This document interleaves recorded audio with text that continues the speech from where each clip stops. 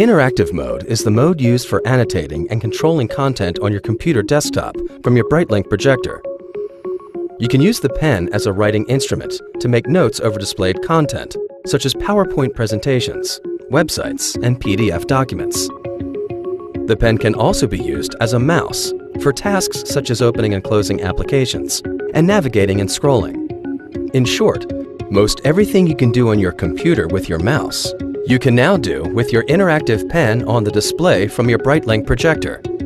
To use interactive mode, click on the computer screen icon on the control toolbar. The drawing toolbar will appear at the side of the projected image.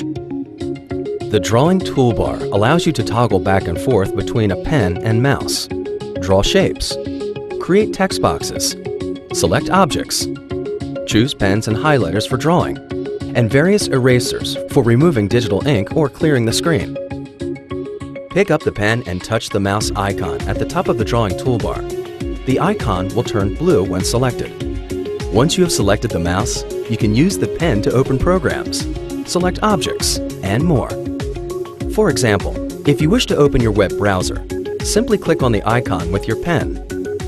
Once opened, you can use your pen to click on links as you normally would with your mouse.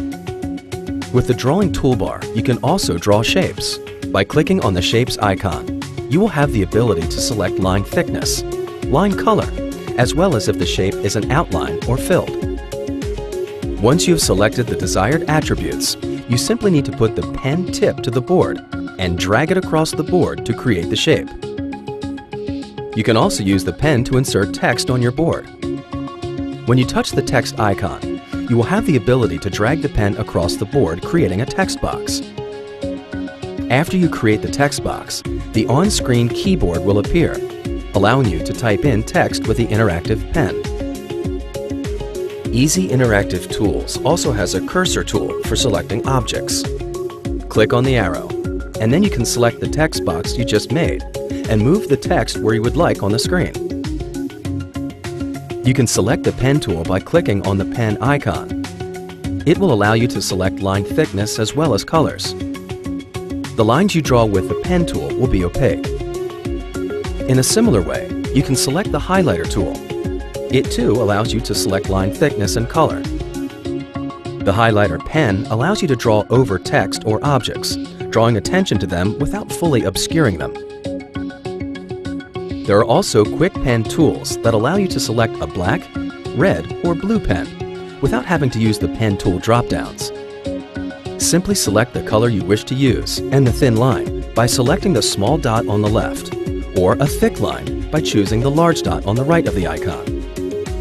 To erase any ink annotations, you can use the eraser tool. Similar to the pen, you can use the small dot on the left for a thin eraser and the large dot on the right for a large eraser. To erase all the ink annotations at once, you can select the Erase All icon. You can choose to have the toolbar showing at all times, or to hide once you begin writing. The Lock icon toggles back and forth between tilted or unlocked, and flat, which makes the toolbar hide once you begin writing. The Command toolbar also allows you to save files. Simply select the Save icon. When you do, a Save dialog box will open along with an on-screen keyboard that is part of your operating system. In the dialog box, you may select the type of files to save, such as PDF, JPEG, bitmap, PNG, or EIT files. Using the on-screen keyboard, you can key in the name of the file you wish to use and save to your hard drive.